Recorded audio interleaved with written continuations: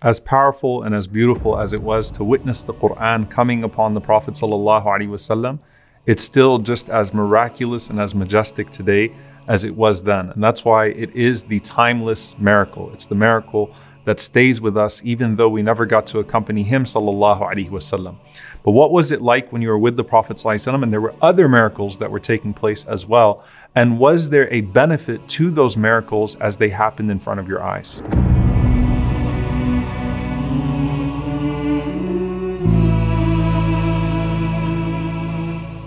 So I want to focus on two categories of miracles that you would have witnessed with the Prophet ﷺ regularly. And one of them was the miracle of trees and stones that would greet him ﷺ, and that clearly had an attachment to him, meaning even nature had an attachment to him ﷺ.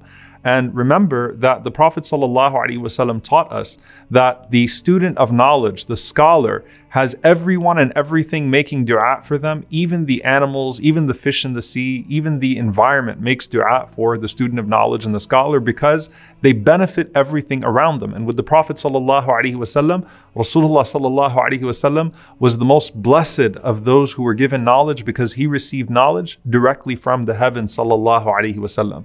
Now, when the Prophet ﷺ was growing up and before he received revelation, he used to have these miracles take place with him. The trees that would extend their branches, the stones that would say salam to him. But the Prophet ﷺ would ignore them because he didn't know what to make of them ﷺ at that point in his life. However, after the age of 40, Jabir ibn Samurah radiallahu ta'ala anhu, he says, the Prophet ﷺ said, I recognize the stone in Mecca, which used to say salam to me before my advent as a prophet, and I still recognize that stone even now. And Ali ibn Abi Talib radiallahu ta'ala anhu said, when we would go out in Mecca, even in the early days of the prophethood of the Prophet ﷺ, the trees and the rocks as we passed them by would say, Assalamu alayka ya Rasulullah, peace be unto you, O Messenger of Allah. Anas ibn Malik radiallahu ta'ala anhu, he says that one time we were with the Prophet ﷺ and he had this handful of small stones in his hand. And as the stones were in his hand, they began to do tasbih in his hand. They began to praise Allah subhanahu wa ta'ala and glorify Allah subhanahu wa ta'ala from the hand of the Prophet ﷺ. So it was common to see nature showering blessings upon the Prophet ﷺ because they felt blessed by his presence. And the most prominent story is one that was witnessed by numerous companions. And I want you to imagine the scene. The Prophet ﷺ, he used to stand by a tree on the day of Friday. And he used to lean on that tree when he would give the khutbah.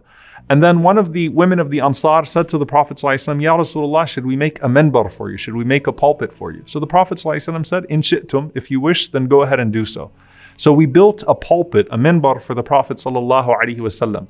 And when the Prophet ﷺ went to the minbar to start giving the Jum'ah khutbah from there, to start giving the sermon from there, they said that the date palm tree started to cry like a child. Some of the Sahaba, they described the crying of that tree like a pregnant she-camel about to give birth. And some of them said it was moaning like a baby.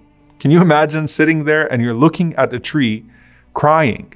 And the Prophet ﷺ, what does he do? He descends from his minbar. He goes to the tree sallallahu alaihi wasallam and he starts to comfort the tree alayhi salatu wasalam. And just like if you were comforting a child, the crying would start to calm down until the crying stops, or you hope that the crying stops. The Prophet ﷺ was comforting the tree, and all of the Sahaba are looking at the Prophet ﷺ and they're thinking to themselves, what is going on? SubhanAllah, this is incredible. And the Prophet ﷺ says, Tabki ala ma kana tasma'u min al-dhikr, that the tree is crying because it's missing what it used to hear of the remembrance of Allah subhanahu wa ta'ala.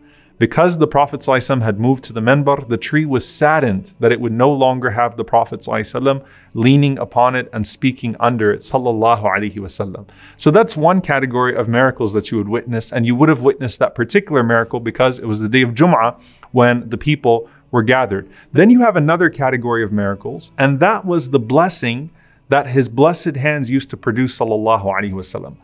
And what that looked like was that he could either put his hands on something that produced nothing and it would start to produce, or the Prophet ﷺ would put his hands on a small quantity of things and it would become a large quantity.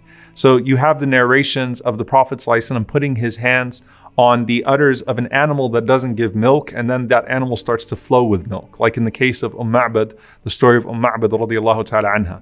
And then you have all these narrations of the Prophet sallallahu alaihi wasallam with food, small quantities of food and small quantities of water. You have a narration from Abdurrahman ibn Abi Bakr radiallahu ta'ala anhuma, who says that we were 130 people with the Prophet sallallahu alaihi wasallam. And the Prophet ﷺ said, do any of you have any food with you?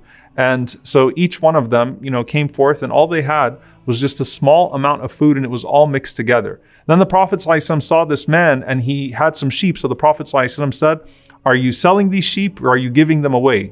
He said, no, I'm selling these sheep. So the Prophet ﷺ bought one of the sheep. And Abdurrahman says that the Prophet ﷺ cooked the sheep himself.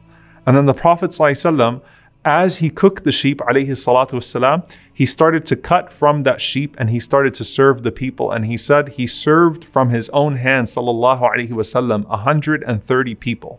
And not a single one of us had any food that was missing. And he said we even were able to stow some of it away as extra for our families. So the Prophet ﷺ was able to turn one dish into 2 dishes. He was able to turn 2 dishes into 200 dishes.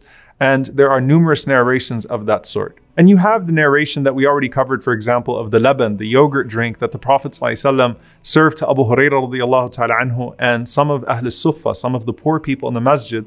And it never runs out because it's from the hands of the Prophet sallallahu alaihi wasallam. And you have the narration of over 1,000 people eating from one pot in Khandaq, in the trench, that the Prophet ﷺ was able to extract the barakah from.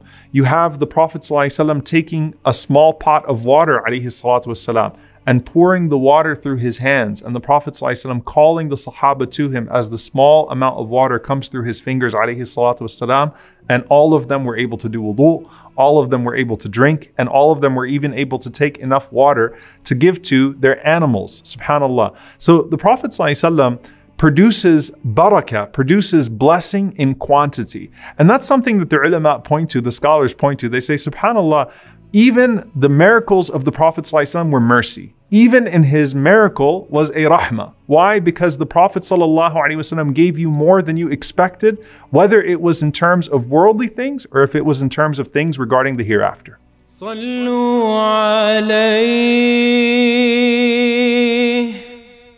صلوا عليه صلى الله عليه وسلم